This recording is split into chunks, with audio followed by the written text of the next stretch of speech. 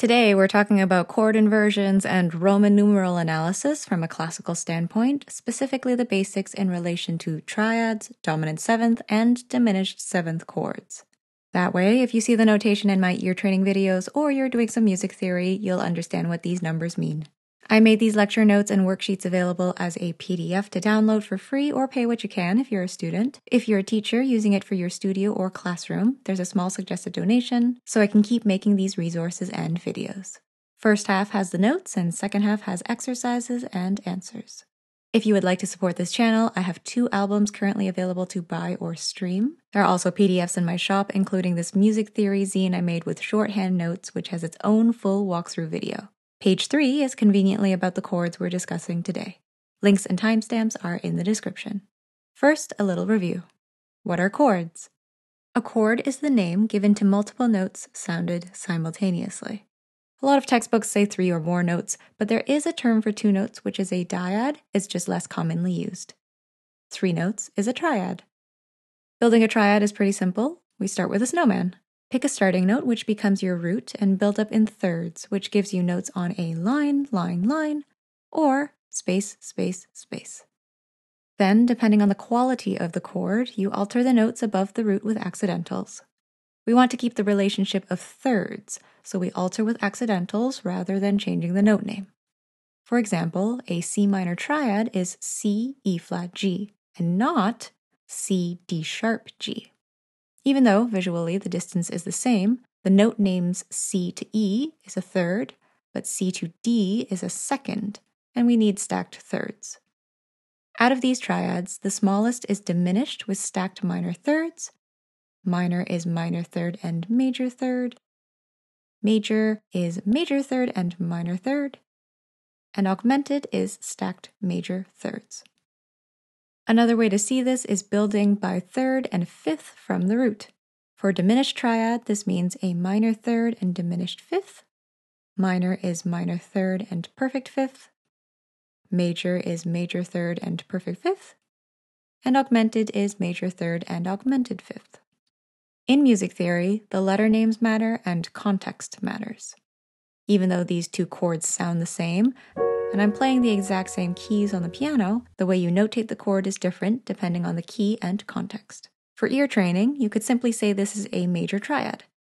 For theory, though, it could be F sharp major or G flat major. So far, we've seen chords arranged within a narrow range, usually no more than an octave, meaning that they are in close position, sometimes also written as closed position. More than an octave between top and bottom notes means that the chord is in open position. In a scale, each note has a label called a scale degree to show the position of a note in relation to the tonic. The first and main note of the scale is the tonic or scale degree 1.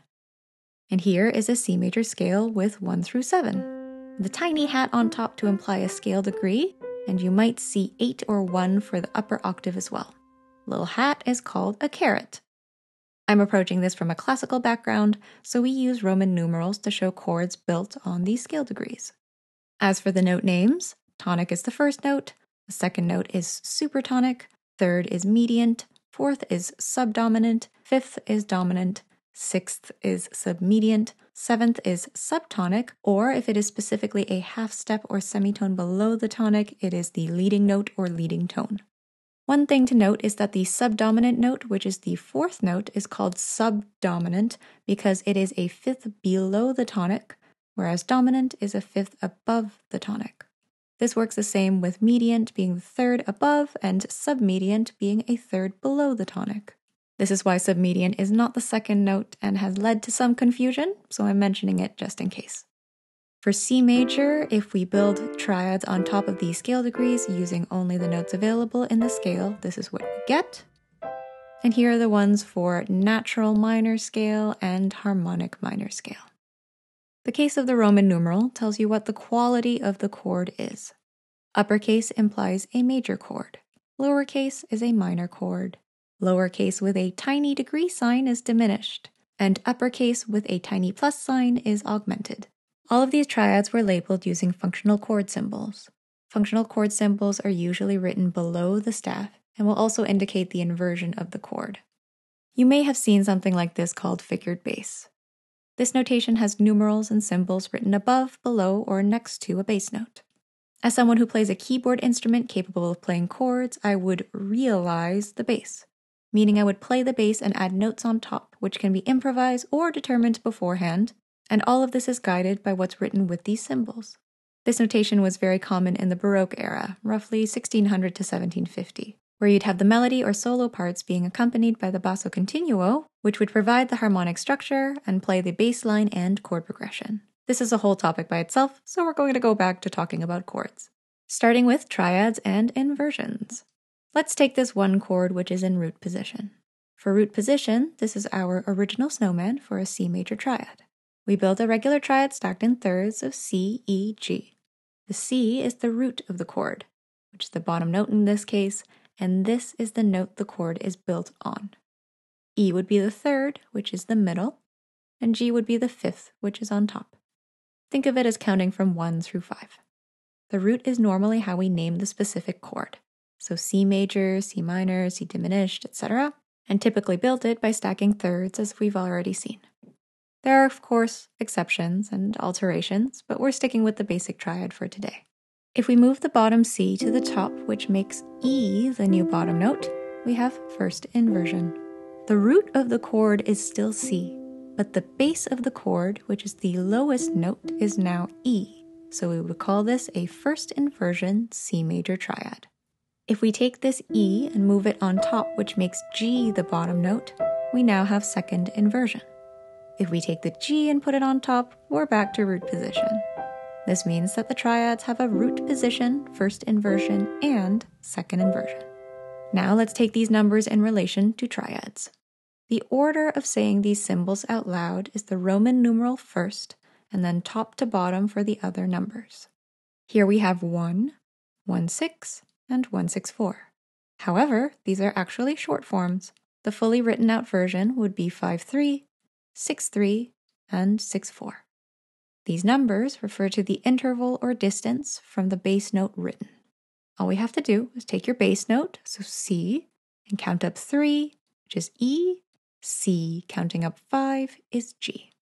Next we have E as the bass. We count up 3 from E is G, and 6 from E is C.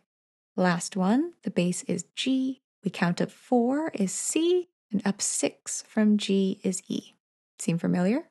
All we're doing here is writing out the inversions that you've probably already played before, but using different notation. If you already have the letter names of a chord and want to determine what it is called, restack it in thirds to figure out the root of the chord and then determine the quality of the chord. For example, this is EAC, which is not stacked in thirds. So A and C are already stacked, so I bring E on top, which makes this an A minor triad. If we're still in C major, we know that A is the 6th note of the C major scale, which makes this a 6-6-4 chord, which is written in lowercase since it's a minor triad. If we were in the key of A minor instead, this would be a 1-6-4 chord.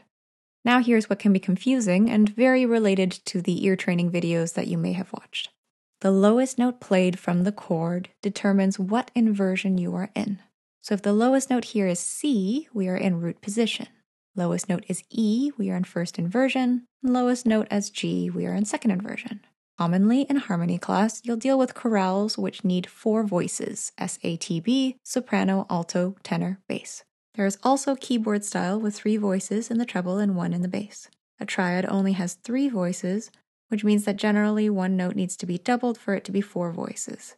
Sometimes you'll see a doubling of a note or even a note omitted and another one tripled for a 7th chord.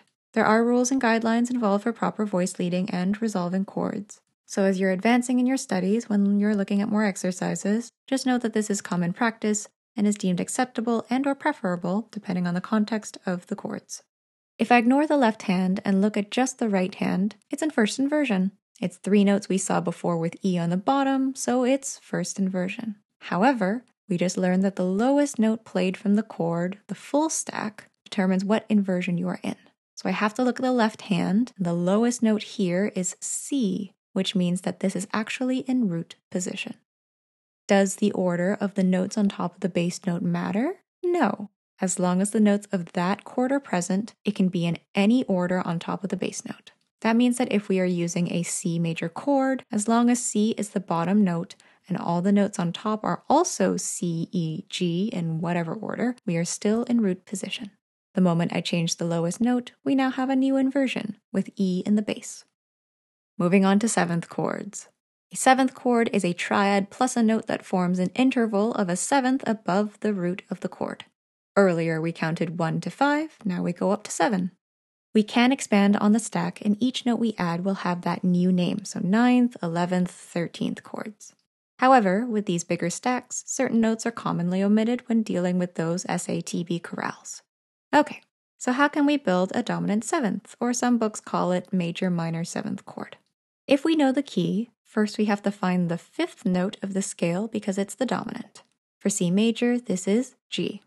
Then we stack our thirds again, but we have a 7th, so 1, 3, 5, 7 means 4 different notes. The interval between are a major third, and minor third. If we're doing it as 3, 5, 7, we have a major third, perfect 5th, and minor 7th. Or a major triad with a minor 7th on the outside. We are in a major key, so no extra accidentals are needed, which means G, B, D, F is the dominant 7th of C major. In a minor key, we have to remember to raise the 7th scale degree.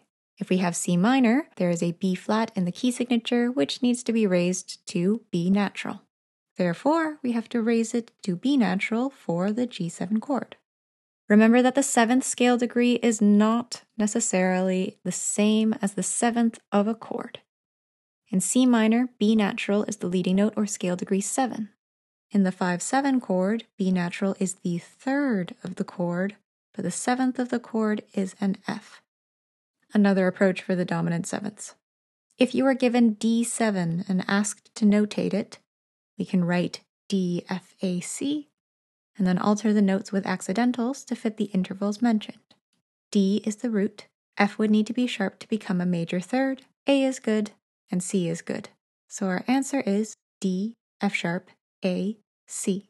It's important to remember it has to be stacked thirds because if we called the second note G flat, it's a completely different chord for theory purposes. Once again, if you're listening to the chord, it's the same, but how you analyze on paper would be different. One more way to figure out D7 is that you already know it's a dominant 7th.